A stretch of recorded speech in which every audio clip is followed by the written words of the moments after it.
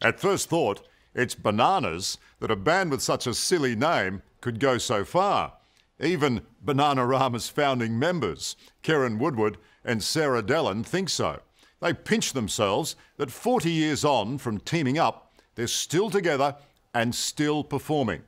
But actually, Bananarama's success is not nuts at all. What it is having the talent to make some of pop's most memorable songs, combined with the energy needed to smash through the music industry's glass ceiling. Welcome to the home of British music, a little alley in London's West End, where many pop and rock greats have lived, worked and played. David Bowie and Jimi Hendrix, the Stones. Everyone, I think. Elton, Rod. Among the stars etched here in history are Sarah Dallin and Keren Woodward, who 4 decades ago called this place home. It was painted grey, wasn't it? Yeah. Everything was grey, including the mould. Their mouldy crash pad above the Sex Pistols' old rehearsal room was where Bananarama was born.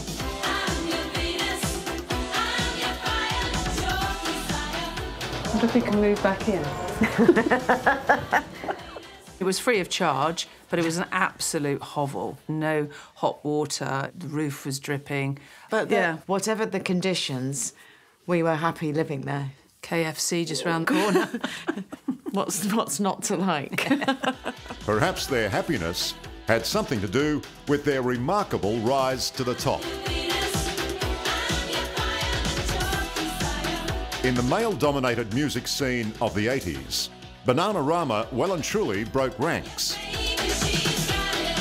producing some of the most memorable hits of our time and releasing more charting singles than any female band in history. And from day one, Sara and Keren clearly fit the pop star part.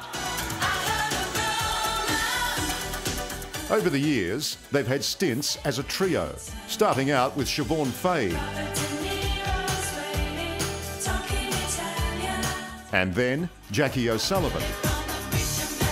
But Keren and Sara have always seen their band as the work of 2 childhood friends. We went to the same schools from age 4, and I went to her house one day and just, you know, in a sort of childlike way, we took a compass and pricked our fingers and did the old "we'll be friends forever" type thing. So, yeah, and we definitely have. Do you think that terrific bond that you two have is what's kept Bananarama going? Yeah, To actually be able to share all that with your best friend is quite remarkable. we've had an almost 40-year career together, so that's quite unusual, I think. I think it's very unusual. Yeah. To the pop group Bananarama. Well, I've known Sarah for ages and we were on the dole, so we weren't really going anywhere. When you go right back to the very beginning, and can you imagine in your wildest dreams thinking that all these years later you'd still be talking about Bananarama? Well, it started in '81, Bananarama, and I think we were signed as a novelty act. Being female, I don't think anyone saw any sort of great plan for us. But I don't suppose it helped that this first single was in Swahili. yeah, and we sang it in Swahili, so that wasn't a big boost, was it? Maybe if I can put forward a suggestion, is it something in the name? Is that the reason that people haven't taken you seriously over the years? I mean, Well, Bananarama. it could be. That was picked right at the beginning and it just sort of stuck. And I think if we thought we were going to have a career of almost 40 years, we might have got something a little different. Who picked it, Keren? She did. Well, we loved Roxy Music, and they had a song called Pyjamarama. So teenagers, we thought, oh, bananas, that's tropical. Let's put Bananarama, Pyjamarama. Anyway, it's memorable. It's memorable, certainly. I'm a bit toppy. Yeah, Pete, I'm a bit bottomy. Comedians Dawn French and Jennifer Saunders certainly saw the funny side in their name. So, Lana Nini Nunu, you've been promoting your new single. And their attitude.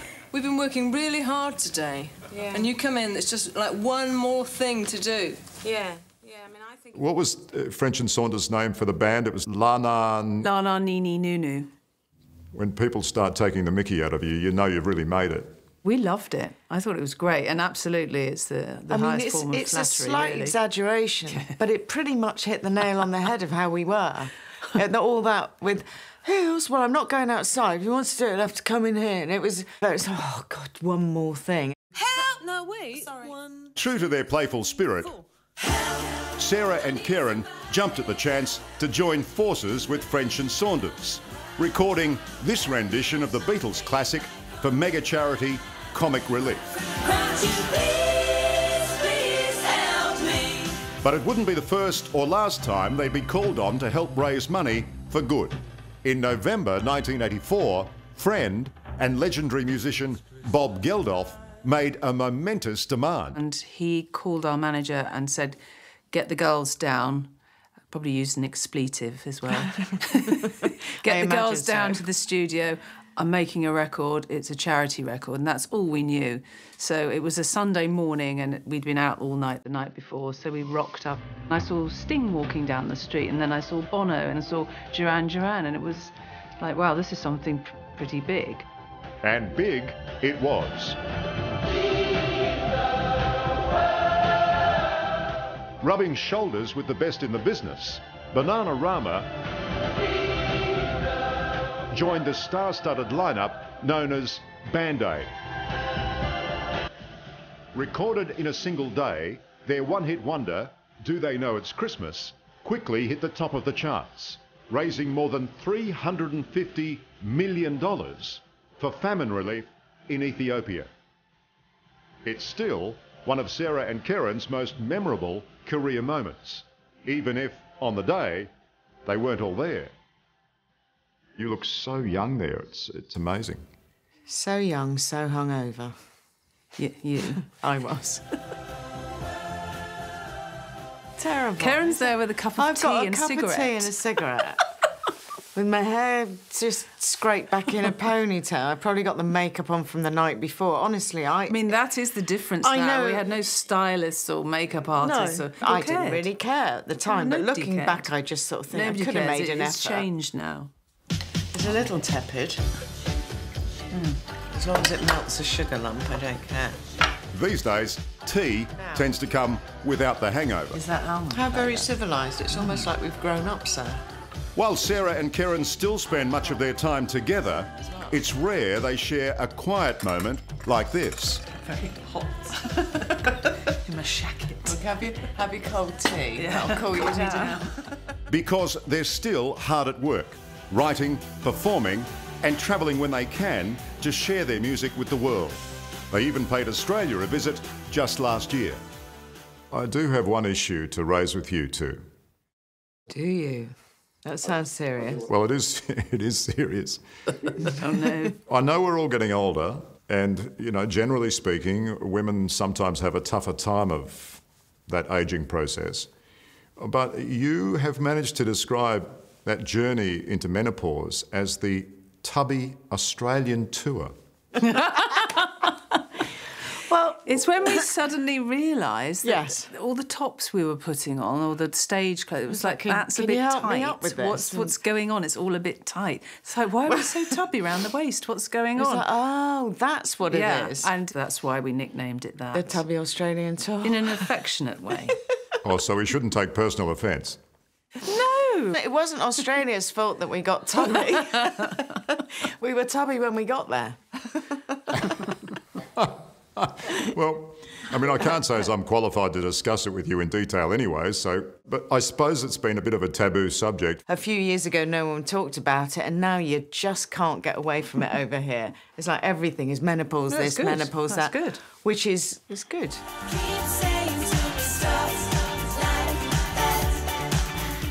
Because I know the entertainment industry generally is often accused of being sexist, chauvinistic. Have you two noticed big changes since you first started out? It's very much a boys' club. It certainly was when we started, and I imagine prior to that. And it still, to some extent, is. And I think it should change. I'd hate the way women are sidelined. Oh, you're too young, you're too old, you're too fat, you're too thin, you're too this. It's just nonsense. I don't suppose when sort of Mick Jagger hit his 50s, everyone said, oh, you better pack it in, Mick. But I think there's a different thing for girls. I mean, some of the comments that were made when we were much younger, you know, like, oh, I'm not sure we'll put them on the playlist because, you know, they're both 30-year-old mothers now, and that's not really our demographic.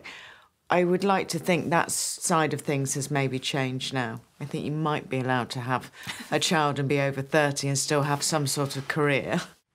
This is just one of the many topics Sara and Keren tackle in their new memoir, Really Saying Something. Look how happy we are.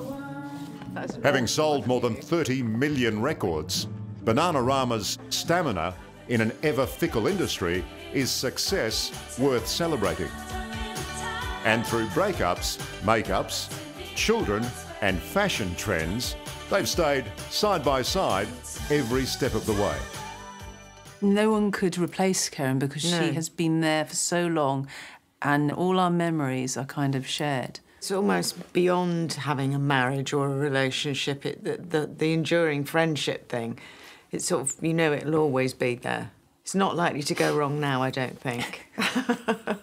That's the understatement. When we see two old ladies doing stuff, and we think that'll be us. Older ladies. Two older, even older ladies having a laugh or sort of walking along with their shopping trolleys giggling, and we always think, well, that'll be us, won't it? Whatever happens, we'll always have each other. Well, we'll have to build a specific aged care facility for you. It better be fun. Hello, I'm Liam Bartlett. Thanks for watching. To keep up with the latest from 60 Minutes Australia, make sure you subscribe to our channel. You can also download the 9Now app for full episodes and other exclusive 60 Minutes content.